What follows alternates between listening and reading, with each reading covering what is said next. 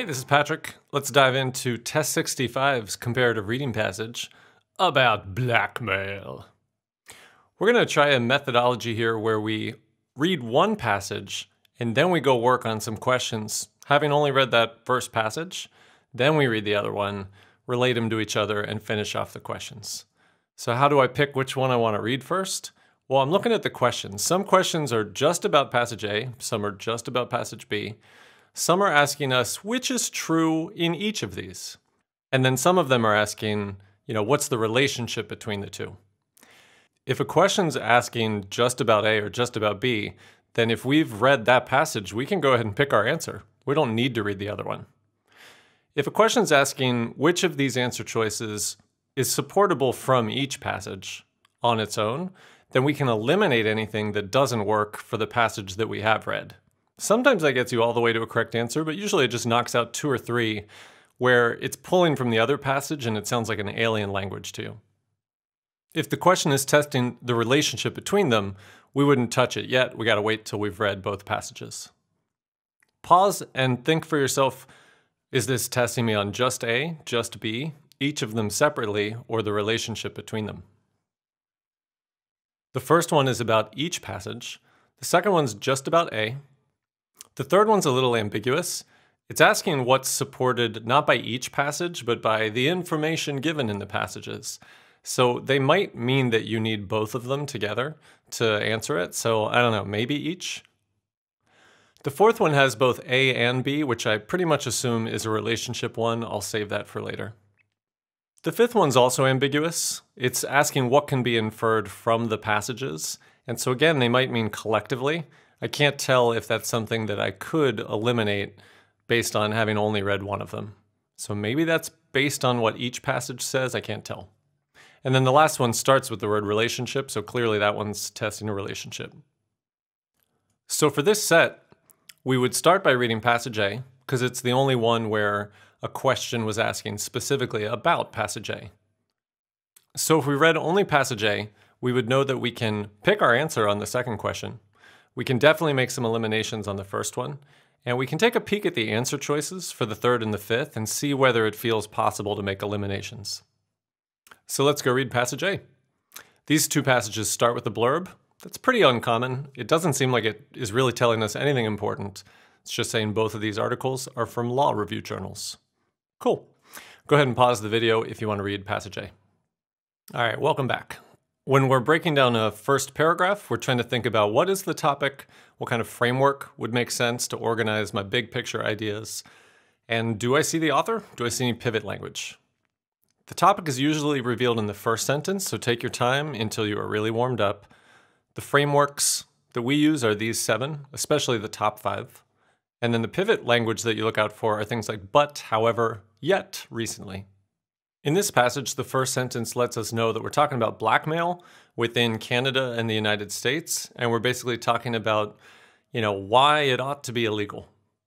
So are there any clues in there? It does say it's unique, which sounds like highlighting something noteworthy, but it says that no one can explain why it's illegal. So that actually sounds like explain a puzzling situation, or maybe you might think, well, it's a problem that we got to solve. Somebody's got to figure out how to explain why it's illegal. When we see by the end of that paragraph that the author is asking a question, I would settle on, we're trying to explain this puzzling question, answer this riddle. Why is it illegal to combine them? Okay, combine what? What are we talking about? Well, it says there's a paradox. It uses the pivot word we associate with paradoxes, but, yet, however. So what is the paradox?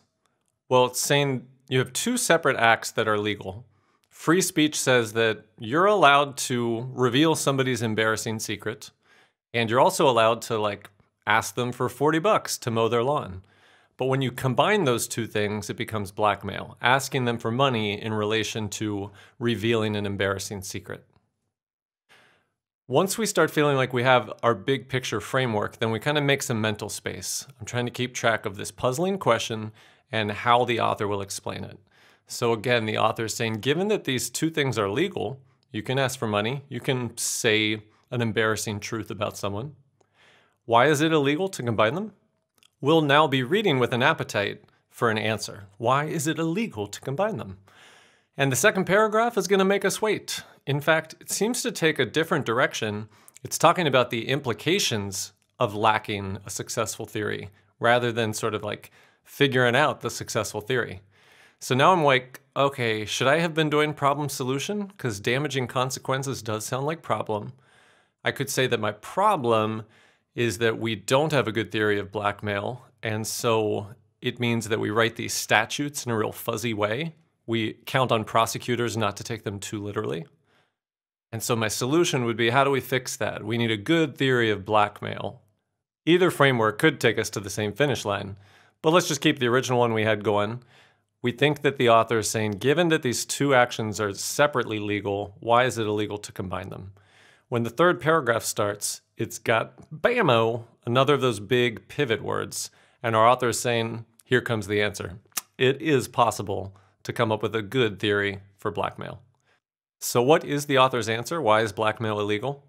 Well, it starts off a little confusing. I don't really know what she means by the triangular structure or supplementary leverage. But once you start thinking of a specific case, you're thinking, if you were blackmailing your friend Eddie because you knew he had committed adultery and wouldn't want his wife to find out, and you're saying, Eddie, you pay me $40 every month and I won't tell your wife about your affair. I'm not really providing Eddie with any value. His wife would be very angry or upset to find out this news, and he's afraid of that happening. So I'm like hijacking her reaction and treating it as though it's my value. I'm using leverage that doesn't belong to me. And then they give a more familiar example with sort of a criminal idea. Like, what if Eddie's committing tax fraud and he's cooking the books? You're like, Eddie, if you don't give me $100 a month, I'm going to rat you out to the IRS. Once again, Eddie's afraid of the IRS. I'm not really providing him anything. I'm just kind of hijacking the IRS's enforcement capabilities and stealing their value and extracting it from Eddie for myself. Once we've made it through that first pass, if we need to reread the beginning, we should to tie together any loose ends. Otherwise, we should kind of restate the big picture. The question was, given that you're protected by free speech to tell the world that Eddie had an affair on his wife, and given that, you're allowed to charge Eddie money for services rendered, why is blackmail illegal? Because the service you're using is really his wife's wrath. You're borrowing her leverage for your own benefit. Okay, so we would often drift right into reading passage B, but remember, we're trying something different. We're going to go work on some questions. We'll immediately go to 15, which is the one that was asking only about passage A, because this is the most important one we could do right now. They're saying, what does the phrase "the state's chip" mean? Go ahead and pause if you want to try it on your own.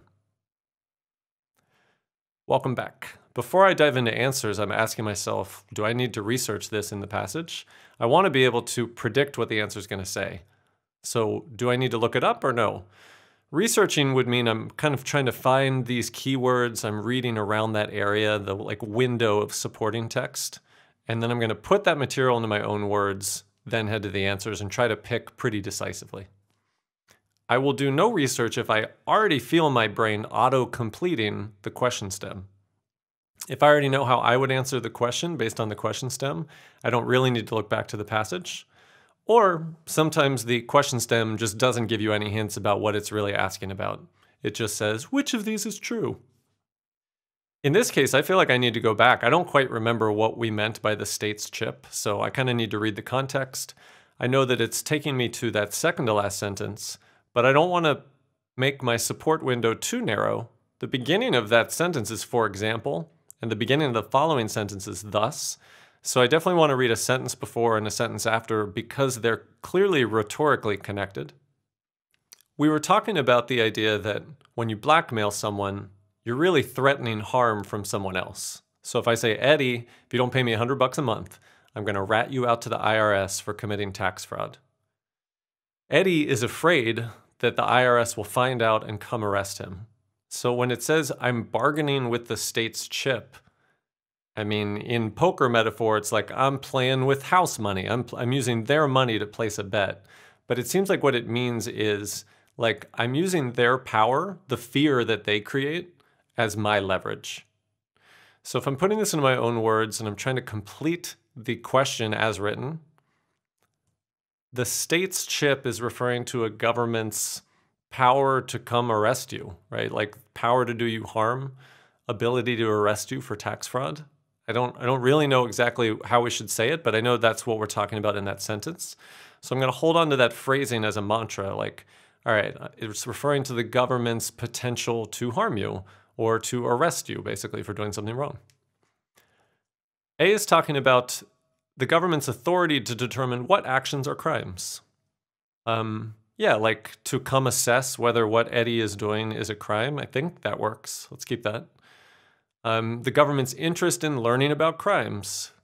Sure, that sounds kind of like the same thing. Like the government's going to come and see, oh, Eddie's been committing tax fraud. That's what I'm talking about. C I can get rid of. It's not about preventing crimes. And D is way too strong because exclusive reliance on citizens. No one ever said that the government has no other sources of information other than private citizens. And then the last one's talking about forcing somebody to testify in court. That's not what we're threatening at all. We're threatening Eddie with the government coming to arrest him, not to force him to testify in court. If I revisit A and B, is this more about the government determining what actions are crimes or learning about crimes committed? I think I was mistaking what we mean by determine what actions are crimes. I don't think that means to assess Eddie's behavior and determine whether it was criminal. I think A is saying the government has the legislative authority to write laws into the books, outlining what actions are crimes. That's not what we're talking about at all. We're talking about the government showing up at Eddie's house and taking him off to jail for tax fraud.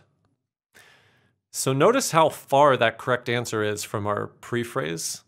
We digested the material so that we could get a good meaning going in our gut. We're talking about threatening Eddie with the government coming to arrest him. And the closest match we had for that was legitimate interest in learning about crimes committed in its jurisdiction. So you have to make sure that you really own comprehension of what you're looking for, because the correct answer is a mile away from how it should be written, but it's still the best available answer. Now we're going back to number 14, which was the one question that we knew was testing each passage independently. We know we can make eliminations. If anything doesn't match the passage we read, it has to be wrong. Pause if you want to try eliminating some on your own. Welcome back. Since they're asking us for the central topic, I go into my little mind cave. Do I already have an answer that's holstered for this question stem? Sure. I know what the central topic of this was. That's one of the first things I figured out. It's blackmail. It's why blackmail is illegal. All right, so I'm going in here looking for something like why blackmail is considered a crime. A is talking about triangular transactions, way too broad. Blackmail happens to be one example of that, but the author is talking about why blackmail is illegal, not why all triangular transactions are, which probably is not true. B says that the topic of this passage was the role of the right to free speech in this legal system. What are you, crazy? It was blackmail. I know we talked about free speech, but blackmail had the starring role. C is talking about blackmail. I love you, C. But I don't love you, C. How it's been handled in a given legal system does not sound like why it's a crime. I might keep it just because it's the only one with blackmail so far, but that does not sound appealing. The history of blackmail is a legal concept. Well, again, we got blackmail. I definitely don't like history. There's no discussion of blackmail through time. It's just currently in Canada and the US, so that's got to be wrong. And then E is saying the topic is why there's no good explanation for why blackmail is illegal. But our last paragraph literally offers an explanation, which the author thinks is coherent. She thinks it's good. So we're contradicting E when we get to that last paragraph. Does that mean C is our best answer? Okay, can we go back to A and research our qualms, how it's been handled? The first sentence tells us it's been handled in a unique way because no one can explain why it's illegal. The second paragraph tells us that it's been handled by writing really vague statutes, way too broad. We're kind of counting on the prosecutors to know what we really mean. So that's how we're handling the lack of a successful, tightly drawn blackmail theory. That doesn't seem like quite the main point to me, but it's the best available answer. There are many uncomfortable moments in reading comp where you are telling yourself, you know what? I'm not here to pick the perfect answer. I'm here to pick the best available, because it's frustratingly not as good as an answer we would have written. Now let's go to the debatable ones. When we look at these answers, do we feel like we could make eliminations based on what we've read? Not really. I'm seeing Roman. I don't know anything about Roman law. That's clearly the other passage. Let's get out of here. It seems like it's really testing a relationship. What we're looking for is stuff that's testing double support, meaning which answer could you support with each of the passages? This feels more like the totality of both of them. What about number 18? When we look at these answers, does it feel like we could make eliminations about what would not be illegal under Canadian and US law? I don't love it, maybe, but if I'm in doubt, I'm out of there. It's not worth trying this move unless it feels clear and easy to execute. So now we're heading to read the other passage. When we read the second passage, it's not like a normal, what framework should I use? It's more like, how does it relate to the other one? They're really not consecutive steps. They're simultaneous steps. As you read it, you actively relate them to each other. You start thinking, fundamentally, are they similar or different? Do they have the same topic? Do they have same or different tone? Is one more broad, one more specific? Do they kind of have a similar purpose? Do they rely on any of the same studies or evidence or names? Like, is there any overlapping data they're both looking at? We might want to quickly recap our thinking for passage A. Given that blackmail is these two separately legal things, free speech, right to seek money, it's illegal to combine them because in doing so with blackmail, you're using someone else's leverage as your benefit, as your value. All right, pause the recording, read passage B. As soon as the first sentence, we should be asking ourselves questions like, how does this relate? Right away here, we know it relates in topic. They're both about blackmail. It differs in topic because one of them was approaching it from Canadian and US law, and the other one's approaching it from classical Roman law. But there's another thing within that first sentence. In passage A, blackmail was unique. No one could explain it. And in passage B, it's actually kind of boring. They have no special category for it. It's kind of unremarkable. So I don't fully understand what that distinction is, but it is another one that we could capture from just that first sentence. So we learned that in Rome, they basically considered whether or not an action caused harm. Does blackmail cause harm? Well, they were thinking if you were revealing to Eddie's wife that he cheated on her, that would definitely harm Eddie. You know, he would have a lot of shame, his reputation would suffer, his status might suffer. Prima facie, it's unlawful. Prima facie, some Latin term that means like, you know, first and layer, face, first facade. Basically a legal term that means my first impression, the outer layer, looks as though it's unlawful. And they go on to say that the burden of proof would actually be on the blackmailer. They would be like, Patrick, who do you think you are to tell the world that Eddie had an affair? You need to show us positive cause for why you think you've got that privilege to reveal it. Whereas in passage A, it said, the right to free speech protects my right to disclose Eddie's embarrassing secret. In passage B, it's saying, nope, you don't have any right to do that, Patrick. If you are threatening to reveal a shameful secret, you need to show why you're entitled to reveal that information in the first place. So this is the big difference between the two passages, that in the American-Canadian system, normally you would be protected by free speech in publicizing Eddie's affair as long as you weren't doing it for money. If you were just doing it for schadenfreude, you could post on Twitter, man, Eddie sure likes his mistress a lot, passive-aggressively. But in Rome, you aren't allowed to do that. The fact that you're revealing someone's secret, which could harm them, or even threatening to, which means you're threatening harm, makes it illegal prima facie, a word I just learned. The last paragraph really doesn't add anything. It just keeps reaffirming that just because it's true that Eddie cheated on his wife doesn't mean that you, Patrick, have any right to disclose that. Just because the shameful thing is true doesn't mean it was lawful for you to reveal it. Now that we're done with passage B, if we return to the beginning, we can realize, all right, that's what they meant by had no special category. They didn't have to invent some fancy way to explain it. They were just saying, hey, don't rat out harmful secrets, or don't threaten to rat out harmful secrets. You're not allowed to do harm unless you have some like legitimate purpose that the public authorities care about. So what is the big picture difference? Well, both on blackmail law, obviously two different settings, two different time periods. In one of them, you had these two separate freedoms that couldn't be combined because you're then sort of hijacking a third party's leverage. But in Rome, you were just supposed to keep your mouth shut. Unless you had some good reason to disclose somebody else's secret, you are not allowed to engage in that activity, whether there's money involved or not money involved. All right, so now we're ready to go finish the questions. If we return to question 14, let's pretend we're answering it just from passage B. We would pause after reading the question stem and think, well, what was the central topic of B? And we'd probably say it was how Roman law thought about blackmail. If we go through the answers, we would think triangular transactions sounds like an alien language. We never talked about the right to free speech. In fact, we kind of talked about the opposite. There's no history of blackmail. This one might be tempting because classical Roman law is a historical period. But to say the history of blackmail means like its ongoing progression at different moments in time. And this is only one moment of time. And in terms of E, there's no discussion of why there's no good explanation for blackmail. In fact, the very first sentence is saying we didn't even have a special category for it. It wasn't necessary.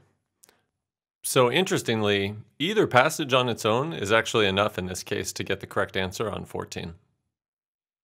Moving on to question 16. Pause the recording if you want to give this one a try. We deferred on 16 because the answers seemed a little bit too relational. So the question stem doesn't give us any way to anticipate the answer. It's just super generic, so we dive right in. The one thing you might do is remind yourself that the trap answers are usually going to be too strong, have some unknown comparisons, bring up something unmentioned, or go against something that was said in the passage. A is saying that Roman law wouldn't have had a paradox because it didn't protect free speech. That seems pretty on point, right? The paradox came from, in US and Canadian law, came from the idea that, like, I'm allowed to tell the world that Eddie had an affair, and I'm allowed to ask Eddie for money, so why is it bad in combo? But in Roman law, there's no paradox because they were like, you're not allowed to tell the world that Eddie had an affair. Let's keep that. B gives us an unknown comparison. We have no idea how to compare how widely blackmail was practiced in antiquity versus now.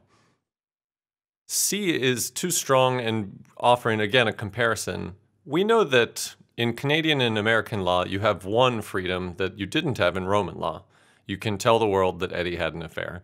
But we can't say in general, if you tallied up all the freedoms, there are more in Canada and the US. D's got an extreme word giveaway. The best justification looks very dangerous.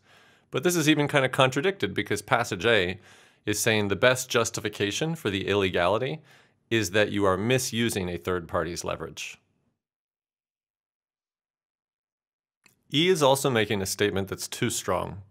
It's saying that in Canada and the US, they don't even recognize that public authorities may sometimes have an interest in having certain types of info revealed. That's just taking the fact that we only talked about public authorities at the end of the Roman passage and trying to get students to think, well, if they never mentioned it in the other passage, I guess it doesn't exist. But that's way too strong an inference. So we're coming back to A. Question 17. Pause if you want to try it first. Welcome back. This question's asking us what's something that would be true in passage A, but not true in passage B when it comes to blackmail. So do we need to research or do we already have it in us? I think we already have it in us because we do have that big central difference, right? In Canada and the US, you're allowed to reveal someone's shameful secret, but in Rome, you're not. So let's look for something that sounds like, whether or not you're allowed to reveal someone's shameful secret. A is saying that in Canadian and US law, you're combining two acts that are separately legal. Okay, right, that's kind of like the question we just answered. The whole paradox comes from the two legal things. And we just said that in Rome, there is no paradox because it wasn't legal to reveal Eddie's shameful secret. This seems to make sense. Let's keep it. B is saying that in Canada and US, there's a triangular nature. In Roman law, there is not. We know that in passage A, we talked about the triangular thing, not passage B, so maybe keep that too. C is saying something pretty extreme, that the laws are meant to be enforced precisely as written. And if we check that in passage A, it's actually contradicted. Remember, we write the statutes too broadly, counting on prosecutors not to enforce it precisely as written. So that is contradicted. D is saying that in the Canadian-US system, a blackmail victim is trying to avoid harm by someone other than the blackmailer. But that would be true in the Roman system as well. I mean, that's just what blackmail is. You're always threatening with someone else's leverage. E doesn't even make sense based on the question stem, because you'd be saying that it's not true of blackmail in the Roman legal context that Canadian and US common law have no special category. It's kind of a nonsensical answer because you can't apply it to Roman. But if we were even thinking about that language of no special category, we know for sure from the first sentence of passage B that it applies to classical Roman. They did not have a special category for blackmail. So it's definitely happening in B. And probably they intended this as a reverse, where if people were thinking, what's true in passage B but not true in passage A? When we revisit A and B, we might realize that the triangular structure is actually a reference to what we just got rid of in D. It's this idea that you have the blackmailer, the blackmailee, and then the person that would harm the blackmailee if the shameful secret were revealed. So blackmail always has a triangular structure. That's not different from system to system, which means that we are talking A once again as our correct answer. Here's question 18. Pause it if you'd like to give it a try. Welcome back. When we look at the question stem and think, can we anticipate this answer? Do we need to research anything? It kind of feels like we're still being tested on the exact same thing. What would have been illegal in Roman law? Telling the world that Eddie had an affair. Whereas that's not illegal in Canada and US unless you are blackmailing Eddie. So it seems like once again, it's the very big difference. And we should think the answer will sound something like whether or not it is allowable to tell someone's shameful secret. A is talking about bribing tax officials. That doesn't have anything to do with revealing a secret. Get it out of here. B is talking about revealing to authorities that someone's embezzled. That's definitely revealing a secret. Let's keep that. C is talking about testifying in court, basically lying in court, saying someone's innocent when you know they're guilty. That's the opposite. That's hiding someone's secret. And then D is talking about informing the IRS that someone's concealing their true income. So yeah, you're telling someone's secret.